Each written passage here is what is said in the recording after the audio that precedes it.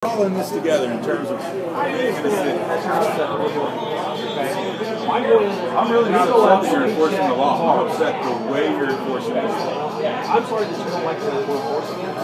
We do things the way we do it. Here's what's going to happen. The next time someone in your department sits across the table from me at the city council meeting and says we're short on police officers and that's why crime is what it is, I will recount this entire incident to the letter. That's fine. Because it's ridiculous, man. Does that not make sense to you? While we've got people who have crimes committed against them, things stolen, and they feel like there's no response and no concern from law enforcement. And then those same people who have that feeling see this type of thing happen, and they go, I want to jump in real quick. I'm an able agent, right? Not like TPD, so we're right here. I will tell you that we have done a deal. Some of us, we do know that alcohol and crime are very closely related. So the more that people see us in the bars, the less they overconsume, and the more crime that we deal with later on. There's a direct correlation between alcohol and crime. So the more we're out here in the bars, the more we're seen. We know for a fact that it's been tasted nationwide. We're going to reduce the calls for service later on in the night by being seen more in the bars earlier during the day. And you can argue that all I can show you proof that that is very true. The more we're visible in the bars, the more our presence is known in the bars, the less crime we have later on that we respond to as officers. This directly affects how much crime we respond to later tonight.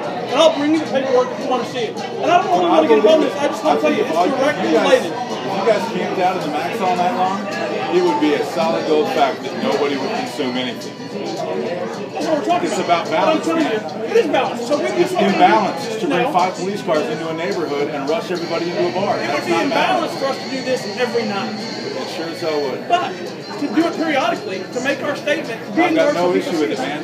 When was the last time that enforcement was done down here in the middle of this? I have no idea. I don't either, because I've been working down here since August, and I know, other than one other bar downtown, there has not been enforcement, because in the evenings, I'm the one in charge of the officers working here. There has been no enforcement down here that I'm aware of, at least. So I was aware that there was not enforcement down here. We've got able officers down here tons of times that I can think of. And that's fine. There's been no enforcement from false police down here that I'm aware of. So we decided that we're going to come out here, we're going to check the bars. Once again, we're going to check over consumption, we're going to check underage consumption, we're going to check licensing, all those kind of things, make sure everybody's in compliance with what they're supposed to do. If there's no violations, we leave. If there's violations, we cite for them, able agents cite for them, whatever it is, and then we leave. We're not shutting anybody down. We're not keeping people from entering the establishment. People are still drinking at every bar that we've been in. They've been sitting there talking to us while we're in there. Nobody has left. Nobody's going in or anything. There's no sense in beating it. I get you think you did the right thing. I completely disagree with the way that you handled this. It's not my job, I'm not your boss, and I'm not pretending to be. I'm just begging, I guess, for a different approach to law enforcement down here. The last thing downtown needs is a reputation as being a place where this kind of stuff happens. I think one question is, try to see the less more often now, or when we do get a chance to come down here to bring everybody in. It feels like you get bull rushed when you walk into a place and there's 10 uniforms. But don't you think it'd be worse if you saw a few of us all the time? Dude, the last thing I want is somebody over drinking at a place and hurting themselves or somebody else. Right. I'm not that guy. I'm not that bar owner. I'm just I'm not the guy that doesn't want you guys down here. I want my people in compliance and I want to be doing the right thing.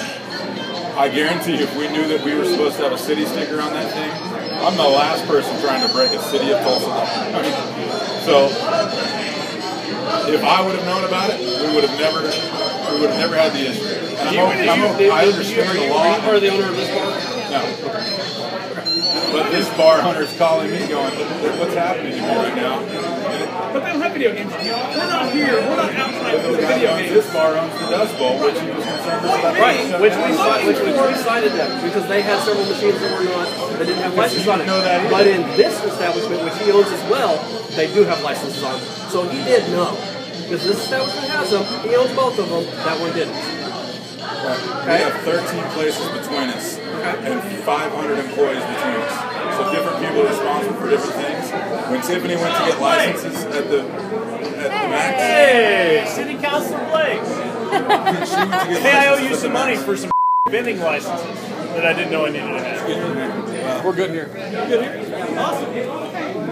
I'm just asking for a little less. This is a lot of force to roll into a dining room with at 8 If I o'clock. don't make any other point, that's the one. That what it looks like to us and to our guests. And I get it that you guys are officers and you're around.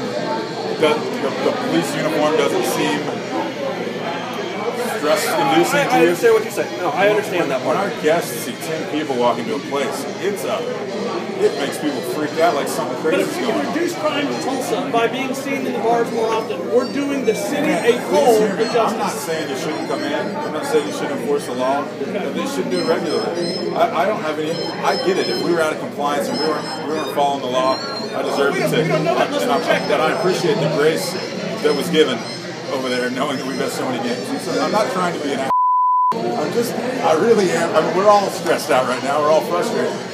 But I'm most frustrated, I think, at what happened to Joe Mamas after you zinged us at the max. We knew about it. We're already there. We took care of what we thought we needed to take care of at Joe Mamas. And I know you guys get to exercise that judgment. You get to say, this guy knows. He's already got 10 tickets in his hand. So we should cite one establishment and not cite the other establishment. So we should